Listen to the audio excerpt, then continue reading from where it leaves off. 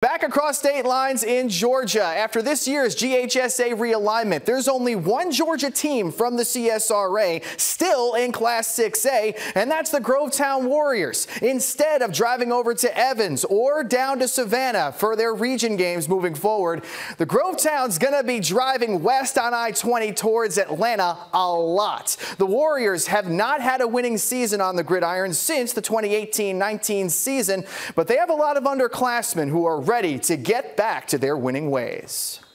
We have an extremely small senior class, but we got some guys showing up every day, young guys. They're competing hard, they're working, they're trying to get better. This coaching staff has to be patient and realize we're not going to see the fruits of our labor until later on in the season. The Grovetown Warriors will be kicking off the new season at home on August 16th against the Lakeside Panthers. That's it for